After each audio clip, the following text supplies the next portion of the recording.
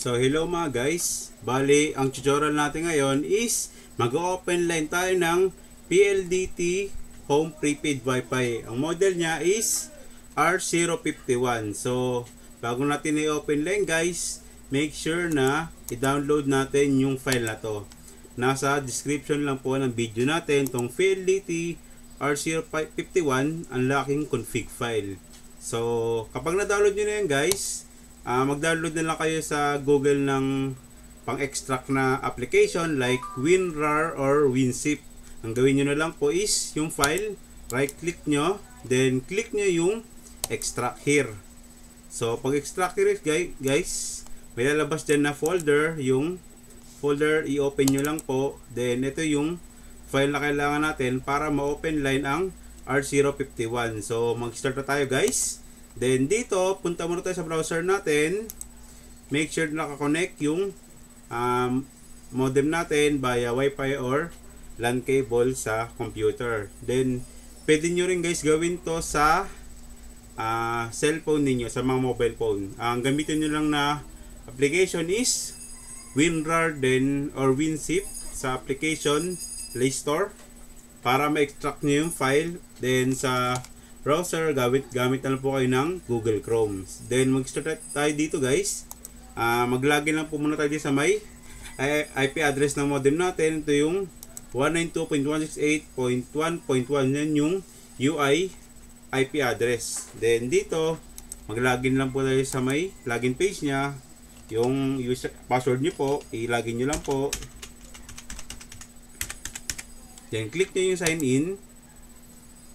Then yan, nakakabit po kasi na SIM card dito is Smart SIM card. So ito po yung version ng modem natin, itong PLDT R051 version 008. Ito yung latest version ng R051. Then mag-start na tayo guys. Ang gagawin ko lang muna is logout muna tayo. Then para magamitan natin siya ng ibang SIM like Globe, patayin lang muna natin yung modem. Tanggalin ko lang muna dito sa power kasi wala siyang power switch. Then tatanggalin ko yung SIM card. Then tanggalin ko muna yung SIM card. Kuha lang muna ako ng pantusok para matanggal yung SIM card natin guys. Tanggalin ko lang yung SIM card na Smart. Then so yun guys, natanggal ko na yung SIM card na Smart. Then ang ipapalit ko sa kanya is Globe para i-open line natin. Balik ko lang yung SIM, lagyan ko ng Globe SIM card. Bali guys, ang ilagay nyo pala dito is Globe regular SIM card or TM regular SIM card. Then GOMO SIM pwede siya dito. Bali hindi kasi pwede dito yung Globe at Home Prepaid Wi-Fi SIM. Ang lagay nyo na lang Globe at TM regular prepaid SIM. Then yan guys, nakabit ko na yung Globe SIM card sa SIM slot nya. Then ang gagawin natin guys is ibabalik ko lang yung power adapter sa port. Then wait lang natin mag-reboot yung modem.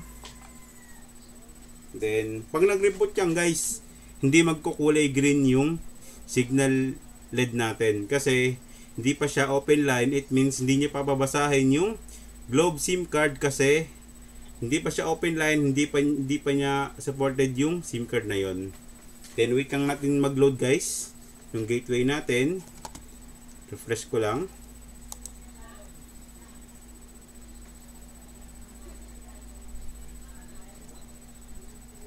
So isa pang refresh. Then yan guys, dito yan, refresh ko lang ulit 192.8.1.1. Then mapapasok natin yung gateway ng PLDT Home Prepaid Wi-Fi ulit. Then mag-login lang ulit tayo guys. Yung password nyo. Then click nyo yung sign in.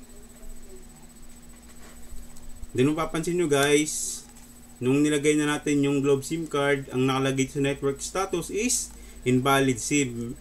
It means hindi pa open line yung modem natin. Then ito yung phone number, hindi pa binabasa. Para ma-open line natin yan guys, punta lang tayo dito sa may router. Then dito sa may configuration management, click ko lang po ito. Then dito, ibabrowse lang natin yung file na in-extract natin kanina, yung PLDT R051 unlocking config file. Itong PXA 1826_sepg.tar.gc. Then, balik tayo sa browser. Then, click natin yung browse. I-browse natin yung in-extract natin kanina, PLDT R051 unlocking config file. Then, itong PXA.tar.gc. Click open. Then, kapag nandyan na yan guys, then click nyo lang yung update.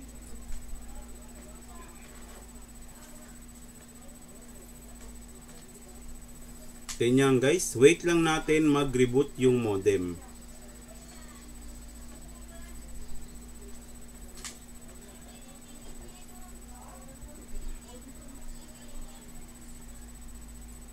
Then kapag nag-reboot yung modem natin guys, hindi pa rin yan gagana. Then para gumana yan, maglalagay tayo ng unlock code para maging open line yung modem natin. So wait lang natin guys, mag-reboot yung modem.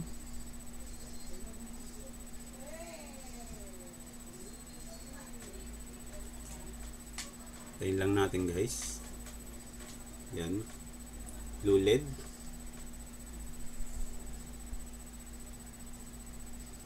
Wait lang natin mag-refresh yung gateway niya guys.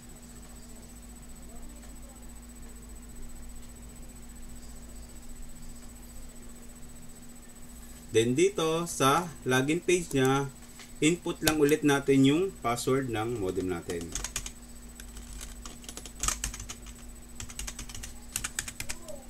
Then click natin yung sign in.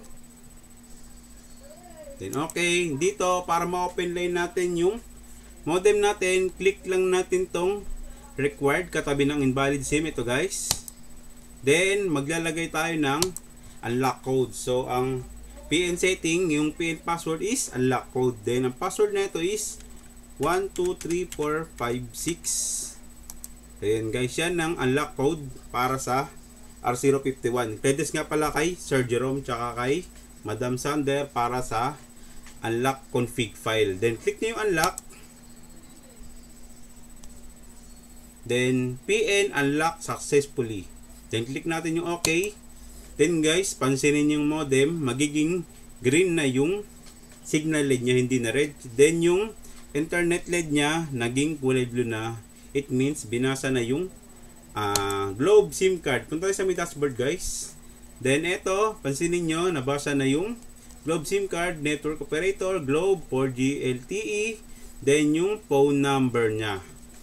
So yun guys, open line na yung modem natin. Bali kasi ang problema lang sa modem natin kasi yung pang open line natin guys, hindi siya permanent. Bali temporary lang siya. Bali every reboot ng modem natin, kunwari pinatay natin tapos binuksan ulit natin, maghahanap ulit ng unlock code para ma-open line yung modem natin. Then pakita ko lang sa inyo guys para hindi kayo tataka kung bakit nawala yung pagka-open line ng modem.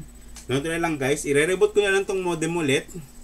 Tayo sa router, pwede nyo lang ulit tanggalin yung power adapter, then ibalik nyo lang ulit. Then dito, pangabilis tayo guys, i-reboot ko na lang ulit. Then, okay, pakita ko lang ulit sa inyo na hindi nyo na kailangang ulit i-upload yung config file para makapag-open line. Gagawin natin is direct input na lang yung unlock code na 123456 para ma-open line ulit yung modem natin. So every reboot ng modem ninyo, i-input nyo na lang po yung code.